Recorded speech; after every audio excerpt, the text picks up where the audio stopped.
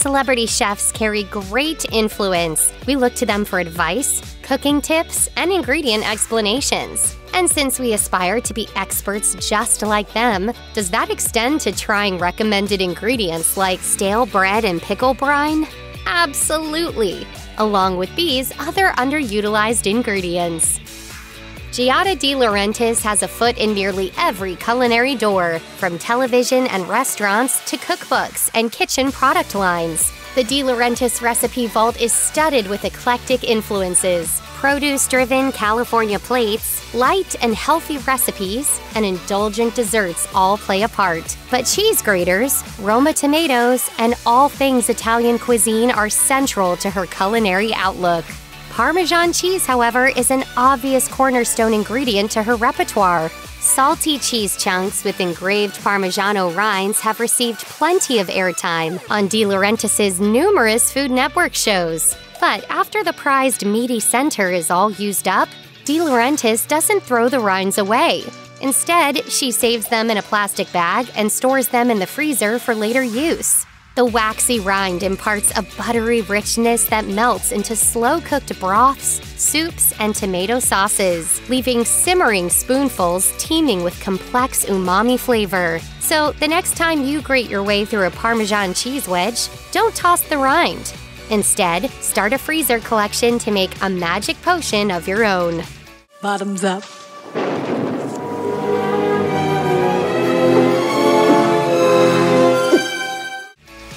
Made from ground-up sesame seeds, tahini paste imparts a seductive creaminess, upfront nuttiness, and pleasant, bitter undertone to the beloved healthy chickpea spread, aka hummus. But hummus barely scratches the tahini surface. Canadian chef and Top Chef Canada host Eden Grinchpan can't name an ingredient she loves more, and her tahini passion might just change the Middle Eastern condiment's U.S. trajectory.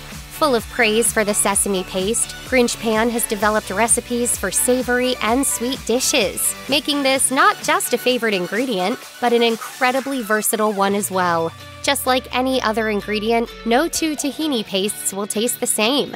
Ethiopian, Israeli, and Lebanese sesame seeds all impart a unique regional flavor that influences the final tahini product. Effusive bitterness can overpower tahini's nuanced qualities, so finding a smooth paste with a pleasantly light bitter flavor is often a good quality indicator. Anchovies are highly polarizing, but Iron Chef Bobby Flay won't let popular opinion shake his fondness for the salty fish. Anchovies are a Flay pantry staple. So much so, he compares their salt-forward taste and effortless flavor-boosting capabilities to the timelessly fashionable bacon. A personal pantry tour unveils rows of dried chilies, spices, and canned tomatoes. But his standout secret weapon hides in a small glass jar packed with oil.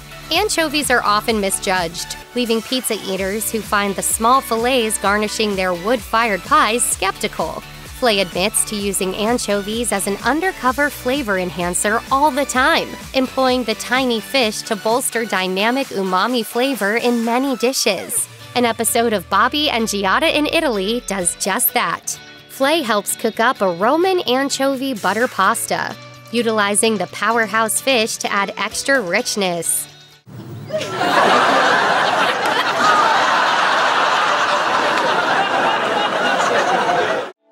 Simmering pots full of rusty orange-red tomato sauce have plenty of uses, but Rachel Ray has a go-to tomato product for all her saucy needs that doesn't get enough love, at least not here in the US. On The Rachel Ray Show, the chef explains that passata is made from fresh, ripe tomatoes that are ground and put into a bottle. The main difference between tomato passata and tomato sauce lies in its uncooked nature. Although some cooks claim passata can also consist of cooked and pureed tomatoes, most agree that it stands out as being uncooked. It's also important to note that no added seasonings or vegetables are mixed into passata's tomato base. If Ray is cooking with tomato products, odds are tomato passata is involved. Unlike many store-bought tomato sauces, Ray points out that passata doesn't contain any added sugar. Recipes such as her garlicky tomato sauce incorporate passata as the standalone tomato ingredient, while her "you won't be single for long" penny alla vodka accentuates the puree's naturally sweet juiciness in conjunction with more toothsome canned tomatoes. Self-proclaimed cocktail queen and back-to-basics culinarian Ina Garten surpasses celebrity chef status and heads straight to royal tiers. With over 3 million Instagram followers thirsty for Garten's exhaustive cooking tips, word travels fast when she advocates for an indispensable pantry item collection. A few years ago, Garten unveiled one staple she can't live without: mustard. But she doesn't halt her condiment infatuation at classic French Dijon mustard. Garten raises the bar, vouching for whole grain mustard's unique texture. The creaminess of Dijon and the texture of whole grain mustard create a magical emulsion with an iconic mustardy bite. Her crispy chicken thighs with mustard sauce stay true to this method, incorporating both mustards into one creamy sauce and relying on the whole grain mustard to add a sassy surprise pop with every bite. Pardon me, would you have any Grey Poupon? But of course. Jose Andres is both a chef and a humanitarian, but feeding people is at the forefront of all culinary outreach avenues. As the founder of World Central Kitchen, a nonprofit organization that provides food disaster relief, Andres knows a thing or two about the impact of a freshly cooked meal. Wasting any food at all goes against his benevolent spirit. So Andres is sharing a passionate petition to save day-old bread chunks and use their aged character to create culinary magic. Andres shared one of his favorite ways to cook with stale bread, inspired by his Spanish upbringing. Migas is a typical Spanish dish made from stale bread, lots of olive oil, and onion. Andres shared his twist on the classic, featuring migas with paprika-studded chorizo and sweet grapes. Stale bread chunks work to chorizo's oily advantage, soaking up all the flavorful, greasy bits. Andres also recommends using up extra bread in soups, which can resuscitate day-old bread with a little help from flavorful broth. A Top Chef contestant, restaurateur, author, and James Beard Award nominee barely scratches the surface of Kwame Onwuachi's accomplishments. Meanwhile, when it comes to sharing his culinary talents, Onwuachi's Trinidadian, Nigerian, Jamaican, and Louisianan heritage is a driving force. One of his favorite ingredients touches on his Nigerian roots and takes the shape of a small cube. Maggi cubes are a common seasoning in West Africa and a cornerstone ingredient in Onwuachi's go-to comfort foods. He is so passionate about this flavor bomb ingredient that he imported tubs of Maggi cubes from Nigeria when he opened his DC restaurant Kith and Kin. Although it is no longer open, his impactful culinary footprint and homage to traditional Nigerian flavors forever changed the restaurant world. Onwuachi has since introduced the mighty Maggi cube to countless people, and it's only a matter of time before the US catches on to the spirited unami building block. Alex Guarnaschelli made headlines showing off her high-end kitchen to fans, and never has a celebrity chef been so relatable. Amidst the impressive gadgets and decor, she has an entire shelf dedicated to sauerkraut and pickles. With such a vast pickle collection, you can bet the chef makes a point of using up leftover brine. She doesn't limit its use to cocktails or consuming it plain for numerous health benefits, but incorporates the brine into upcycled recipe components. Guarnaschelli has shared an easy recipe for salad vinaigrette, using leftover brine for an added touch of acid and salt.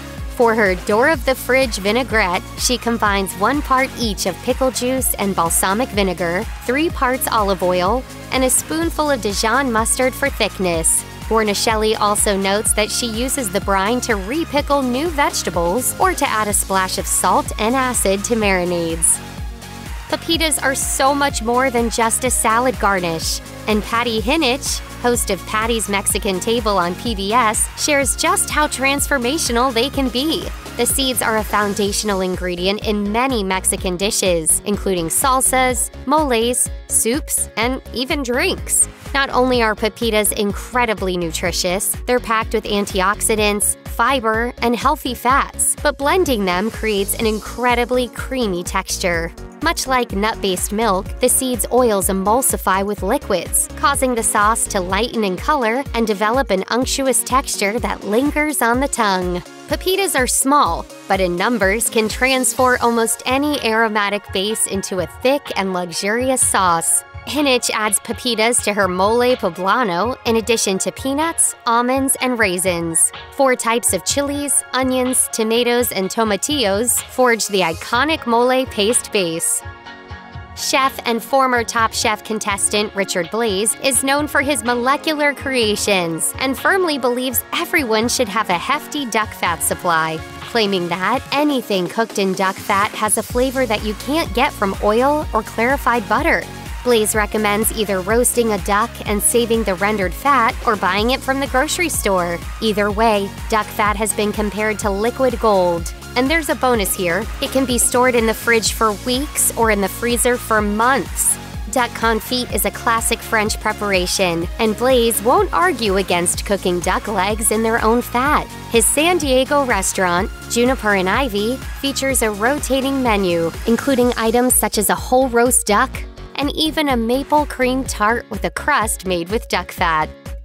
Born in Seoul, Korea, and raised in Los Angeles, California, Roy Choi grew up with diverse food cultures. Choi's endeavors stretch beyond his fusion tacos, and his fans know that he is always ready to use ingredients in new and unexpected ways. Case in point, in 2018, Choi incorporated one of his favorite beverages, kombucha, into remarkable dining room plates at his Chinatown restaurant, Chaego. Choi commonly integrates fermented foods into recipes, so it wasn't that far-fetched to splash some kombucha in a dish. He adds the fermented tea to salad dressings, cold noodles, and even sorbets, but recommends the novice kombucha drinker try deglazing a pan of caramelized pan drippings with the beverage. Alice Waters is the brilliant mind behind Chez Panisse, but her impact echoes way beyond the award-winning restaurant's square footage. For over 5 decades, Waters has built a food empire and calls green garlic one of her favorite springtime farmers market finds. Green garlic is essentially immature garlic, pulled from the ground before the bulbs can dry out. A pleasant, mild garlic flavor sets this early bird crop apart from its older siblings. Waters has written that she discovered its range of flavors following a fleeting season of premature harvests yielding young and delicious green garlic.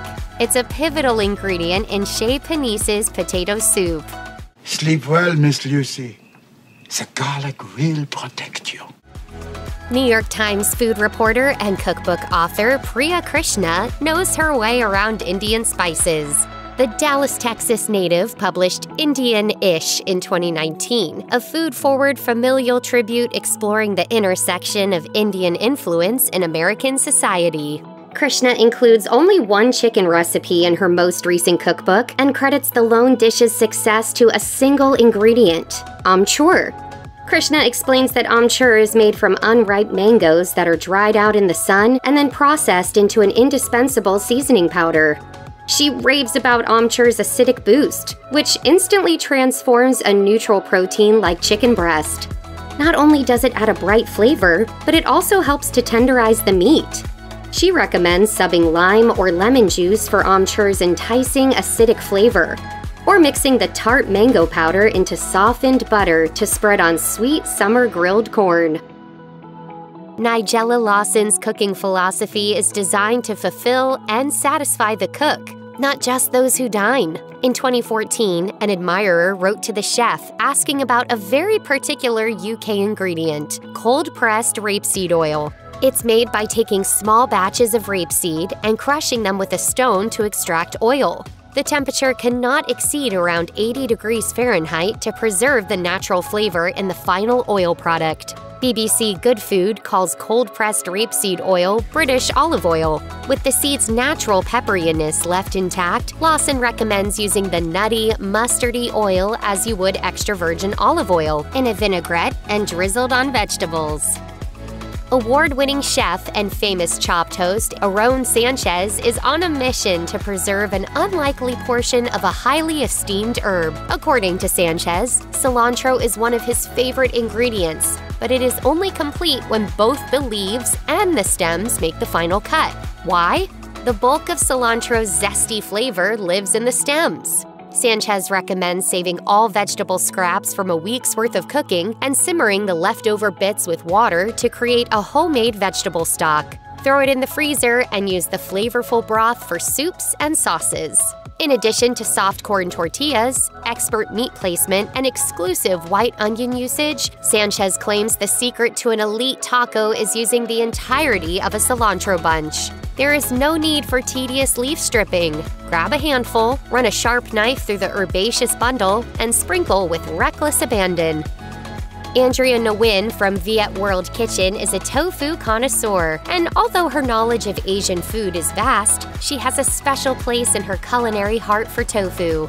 Nguyen calls silken tofu an underutilized ingredient in many parts of the world. According to Nguyen, unlike firm tofu, its texture is soft and pudding-like. Thanks to its production, which uses extra-rich soy milk, silken tofu has a unique fatty flavor and creamy consistency that's incredibly satisfying. With such a delicate yet luscious texture, silken tofu can present itself in many different ways. It can be cooked or not, served hot or cold, or blended to amplify its natural creaminess. Nguyen recommends using it in soups, purees, and even desserts. David Chang's knack for innovation, bold statements, and challenging the status quo is the secret sauce behind his food empire's success. The New York Times coined Chang's bosom a brined and slow-cooked pork shoulder with the sweet and salty brown sugar caramelized crust a miracle in 2012. Flashy chunks of buttery, fall-apart pork steal the show, but the ssamjang sauce often gets overlooked. The sauce is an essential component of the recipe, transforming the dish. The word ssamjang actually means a sauce for wraps. So each variation, store-bought or homemade, is unique. The two essential components are doenjang and gochujang. The former is a slow-fermented soybean paste, and the latter is a spicy Korean red chili paste. When the two are combined and mixed with sesame oil, garlic, and honey, the delicious result is a sauce for dipping grilled or braised meats. An underrated Yemeni spice found its way onto Minnesota farmland as one of Food Network celebrity Molly Ye's essential pantry ingredients. Hawaiiage, a spice blend consisting of cumin, coriander, black pepper, cardamom, turmeric, and ginger, features warm and peppery notes. The word translates to mixture in Arabic and refers to sweet and savory blends. Every Hawaiiage mix is unique, as different spice ratios lend to infinite variation. For example, a blend used to flavor coffee is heavier on ginger, cardamom, cinnamon, cloves, and nutmeg, much like pumpkin spice warms trendy autumnal Starbucks cups. Ye uses it wherever she can, adding the cozy spice mix to soups, chicken pot pie, casserole bakes, and even carrot cake. When Padma Lakshmi gave fans a peek into her home kitchen, she revealed which ingredient she swears by. Lakshmi says that she stocks preserved lemons like the rest of the world stocks milk. The lemons are stored in aromatic saffron and nigella seed-infused oil, ready to add an intense, salty lemon flavor to nearly anything. Preserved lemons are salt-cured, which removes moisture and concentrates the lemon's essential oils and juices. Lakshmi likes to chop them up and sauté them with olive oil, garlic, and lean protein, deglazing the pan with a bit of water to create a fragrant, flavor-packed sauce. Senegalese-born chef and cookbook author Pierre Chiam is introducing the world to West African flavors with passionate gusto. Thanks to Chiam, fonio is now sold all over the country.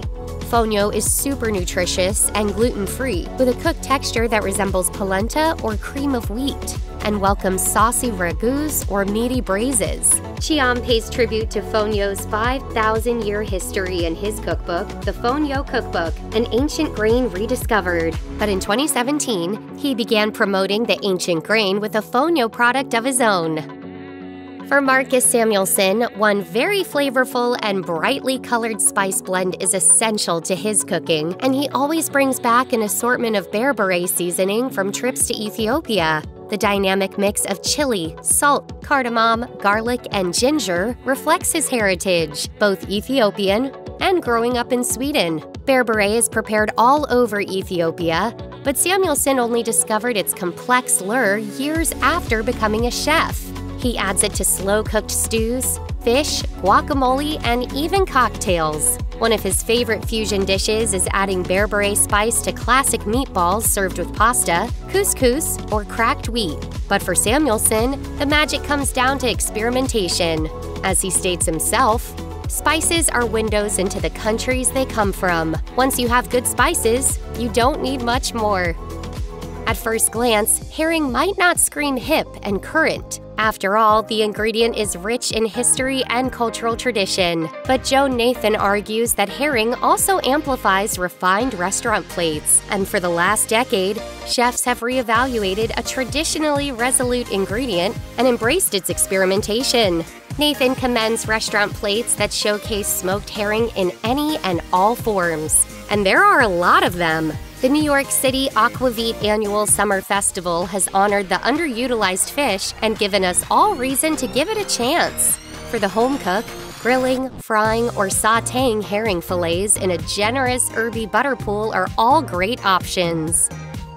Fresh produce receives the bulk of culinary attention, but North Carolina chef Katie Button swears by a specific dried ingredient: dried mushrooms. When mushrooms are dried, their natural flavor intensifies, adding an incredible depth that not even fresh mushrooms can achieve. Having shelf-stable dried mushrooms stocked in the pantry is a great way to reduce waste while appreciating infinite possibilities. Button explains, they're reduced down to their perfect mushroom essence, so you get that back out in a really big way. Button loves to brew dried mushrooms with slow-cooked chicken stock, but a quick pulse in a spice grinder turns the umami powerhouse into a powdery seasoning for fish or meat. Innovative opportunities are limitless, and it's only a matter of time before this underutilized fungi ingredient receives the hype it deserves. Check out one of our newest videos right here. Plus, even more mashed videos about all your favorite obscure ingredients are coming soon. Subscribe to our YouTube channel and hit the bell so you don't miss a single one.